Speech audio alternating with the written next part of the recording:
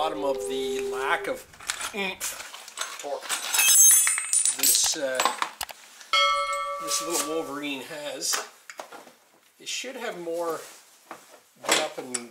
get up and go, more torque. It runs good, but it just doesn't have any giddy up. So we're gonna see what the deal is. Could be piston rings, or it could be valves. Maybe something blocking the valve way, or valve adjustment, or that kind of thing. So we're going to start with just a general compression test to see if it's changed. Spark plug's pretty black. So it's been firing.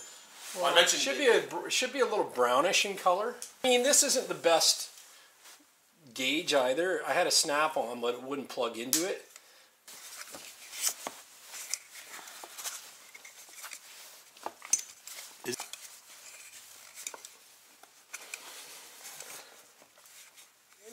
With the engine warmed up, throttle wide open.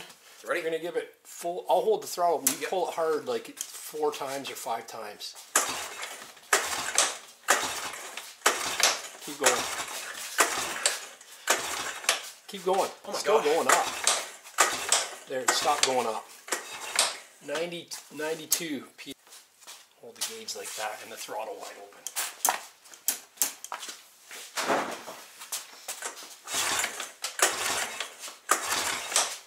Still going up.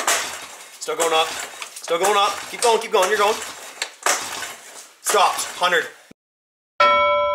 Let's do a leak down anyway, but here, starter worked. Because you can just hold the electric start, right?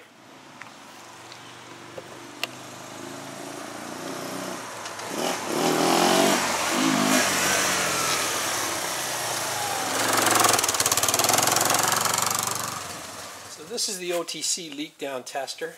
It's the same deal as a compression tester, but instead of taking pressure out of the cylinder, we're going to put pressure in the cylinder. We're listening for leaks around coming out of the exhaust, and we're listening for leaks coming out of the carburetor. We're also listening for bubbling or leaks coming out of the oil. Spark plug come out, and then we'll take the cover off the other side to line up the timing marks. That looks brown, doesn't it? Yeah, that's brown. That's the way a spark plug should look. Right? So, that's good. Another one, Dad. Holy crap, it's the ATV show! Yeah, and our quad's broken. It's not broken. I just ran it. I just want it to be right. If I'm going to do 500-kilometer trail rides on it next year. You have a 17. Unless this is in the 18. So I'm watching in this hole for the line and the T. I'm turning counterclockwise. I'm going to pull this back here for now. Here, I can now see it. Keep going. There's two top dead centers, and the one is on lap stroke. I thought there was a T that. And one is and one is on the power stroke. Or there is no T. There is a T. We've seen it. T is disappeared. It's F. Okay, that's the thing. T was right after it. There's T, right there. Yep, that's a T. And there's the line. Take this cover off here so we can see the valve timing line.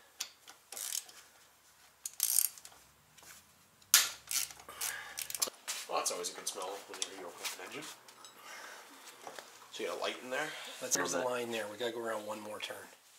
Okay, let's see. There, that's top. Now where's it on that one? That's perfect where this is right now.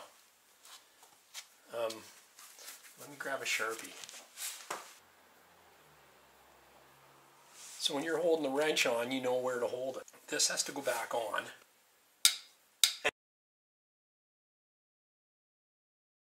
So what you do is this here will let you pull it out to lock it, and then you open it. It'll let pressure in, and it'll feed in here, and this measures the loss on the cylinder. But what we want to do is we want to get a socket on the flywheel. Yep. And don't move it. You want to hold it with the breaker bar at those lines. At those lines.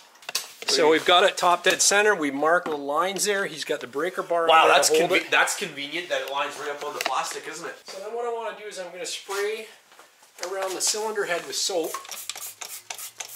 And then all I have to do is watch for bubbling, right? Yeah, it'll be like a leaky tire, right? Yeah. I'm going to connect this in like that, and I'm going to slowly let pressure in. Okay, it's starting to go, the pressure. Okay, I'm watching the bubbles and I'm going to watch the round. Just listen. Shh. You want to turn this in slow so that it doesn't kick back. And I'm just watching for pressure loss. We want to go up to 100 psi. It should be 90 reading on the left or something like that. 10 psi. Holy crap. Is it pushing back on you? No, I'm just worried that it's going to because you're starting. We're at 100. We're almost 100. It's not pushing at all. We're at 95 psi, and so there's air. Where's it coming from? The air box. Shh. Is it pull the seat off? It's coming from the air box. 100%. So it's leaking out the intake valve. So we have an intake valve leak. Okay, so let's turn this down, and then what we're going to do is we're going to turn one revolution on TDC and see if we weren't on valve lap. Yep, you're at the T. Okay. Just in case we're on valve lap, meaning on the other stroke, both valves are slightly open. Yes. If you can pull the valve covers off, you can actually hit the rocker arms. If they move, if they're not tight, that means both valves are closed. But in this case here, we don't have that access, so we're just, you don't have to do this, but I think we were right. So it's a valve problem. So it could be dirty valve, it could be a valve seal. We're gonna put some air to it. Ready to go. Yeah, right away. It's still coming out there. 100%. Look at this. Yeah. You want to put your camera up here? You can hear it. See, we're only getting 70 in right now. You want to turn that one more turn counterclockwise, sure. Put it back to where we had it. I want to listen. We know that was valve power stroke because we checked the timing mark. What we want to do is we put the engine back to top dead center power where we originally were. We're going to feed it some air, and I just want to listen to the exhaust as well and see if there's any sound coming out there. So you ready? Yep. So Drew's holding the breaker bar so that it's not going to spin out on us. I'm going to start feeding some air into this slowly.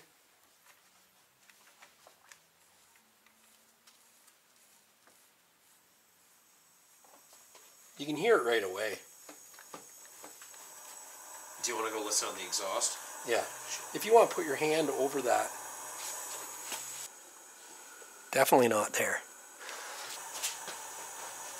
Huh. If I slightly wiggle it, I can feel resistance.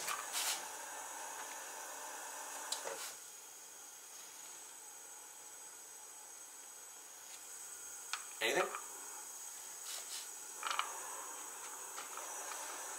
Not really. Just everything coming out of the car. Okay, so we've completed the leak down test. You can hear we're getting air coming out the carburetor with both valves should be closed.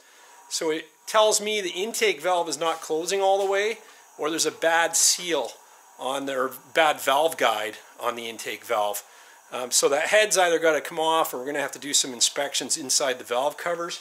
But we've looked everywhere else and it seems good. There's no bubbling around the head gasket, but we are losing, we have more loss out the air box than what we'd love to see. So I think this has been a success to see that we do have an issue with the valves, which is an easy fix. There is a loss of power because of that.